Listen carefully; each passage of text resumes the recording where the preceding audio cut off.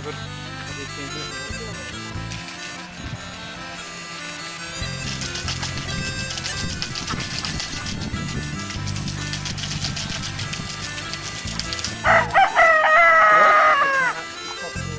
Okay, we are sitting here at Craigencourt Farm, an ecological centre in Scotland, and by the look of it we've got something quite unique going on, and it's an Earthship technique evolved in America by an architect called Michael Reynolds. My name's Sam. I'm the project assistant for Sustainable Communities Initiatives here with Paula Cowie and the team in Scotland. We're working this week with Michael Reynolds and his crew from America to bring Earthships to Scotland. The issue is not whether Earthships will work here, because we know they will.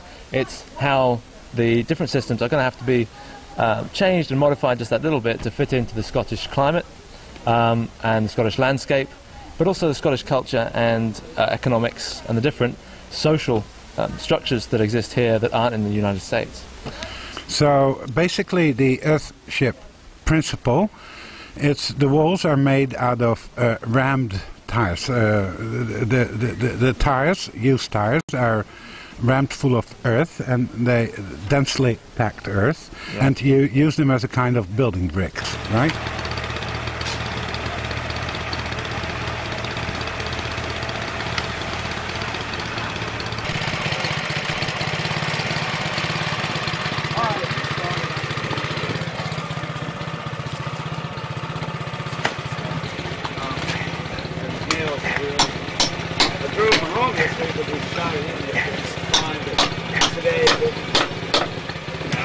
I don't understand this transit. I don't understand why it's yesterday.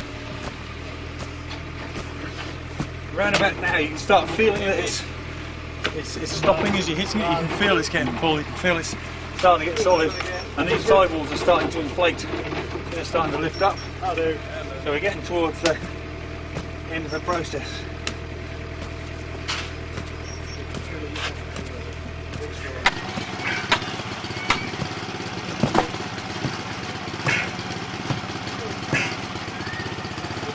Probably the best way to explain it is with a conventional house. Yeah.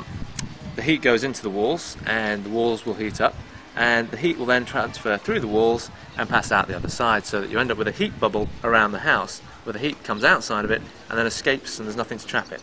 With an Earthship, you build it into the earth, so the earth acts as more thermal mass, absorbing the heat and then transferring it back out.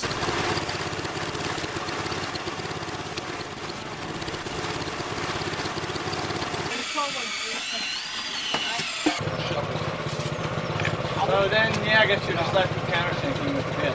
Okay.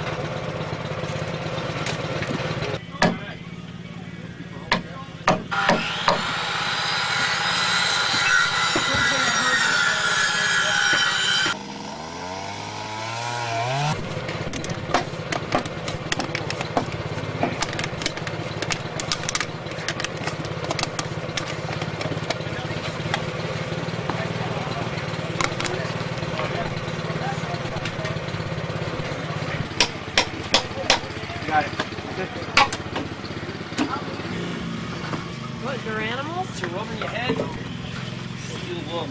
In Scotland, the other thing we've done here is that to contain this heat bubble, if you like, we've added a thermal wrap, which is your violet line just here, around the back, so that you've got your tyre wall.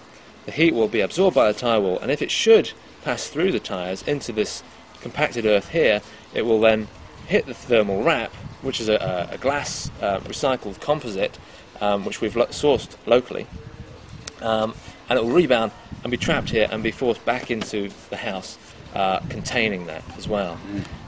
Outside of that, the other consideration we have for Scotland is we have to add a damp-proof membrane. Oh yeah, moisture. Exactly, right. Moisture. Scotland, the rain is wet in Scotland.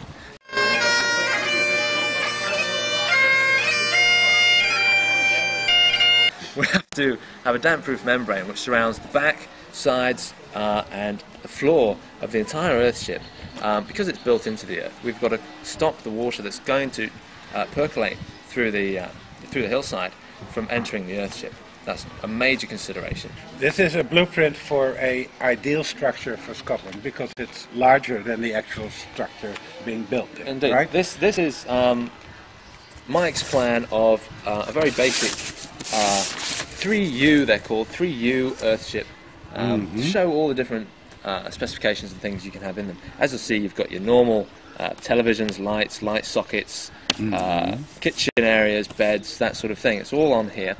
The difference is primarily in the layout of the building and the fact that you have got these tire walls. You have a catch water system on your left.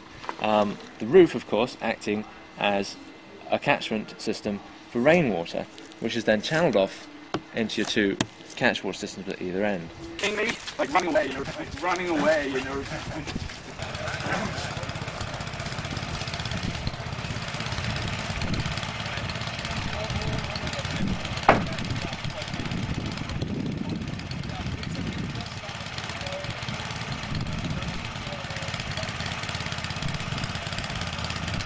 Yeah, they said they were getting them. She might have tried to. Think she wanted to go threesome?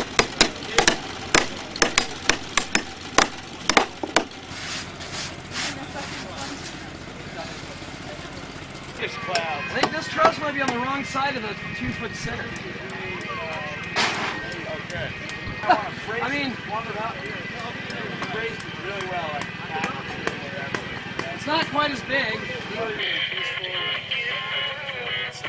Sounds inexperienced.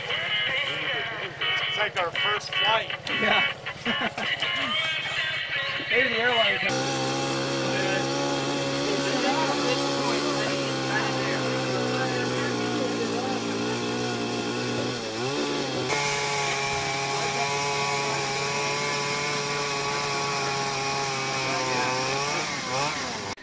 The systems are quite separate from the Earthship thermal mass concept. The systems of the water catchment and the planter beds within the Earthship, together with the power, allow this thing to be autonomous. The U system is built around the orientation and your latitude on the planet. For instance, the sun is shown here. If you were building in New Mexico, which is sort of closer to the equator in the planet, yeah, they're steeper, the rays. exactly. Yeah. You have your glass slanted at a certain orientation to the sun in order to allow the sun to enter at the appropriate angle to warm into the Earthship and the maximum solar gain going into all of the thermal mass back here in the U's. The U's can then be designed to a different depth depending on your specific situation. So designing it for Scotland, for instance, Scotland is at a much higher latitude in the planet, so our winter sun is very, very low. Yeah, they're more slanting. Exactly. The rays. The sun rays are much more slanted, and the winter sun is much more low in the horizon. So we have had to design our Earthship with a vertical glass face in order to get maximum solar gain in the winter when we need that sun. And in the summer, when it may get too hot, the glass may act as actually a reflector, and the solar rays can't get in. And they'll come down at a steeper angle and can't enter the rest of the building. So the Earthship is not just about keeping you warm, but it's also about keeping you cool.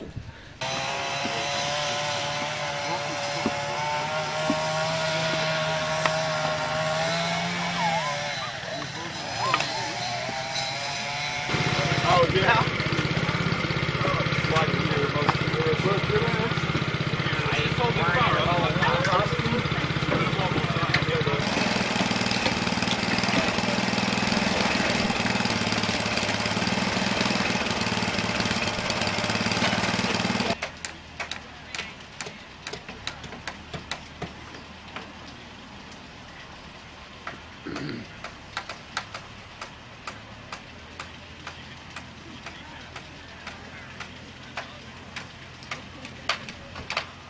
The really interesting thing is that the Scottish Parliament is also involved. They're aware of this. They've had several presentations for them, and the interesting thing is that we can associate this with traditional Highland architecture, embodying old Scottish building practices with a new way of living.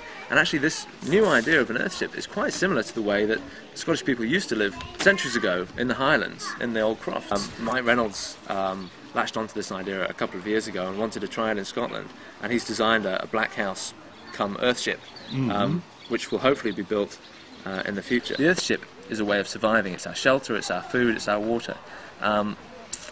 But to make them work, we have to be pragmatic, and we have to allow them to develop in a cultural context here and now, in a political context, in an economic context, and in a social environment that is extremely diverse, the cosmopolitan Scotland of today.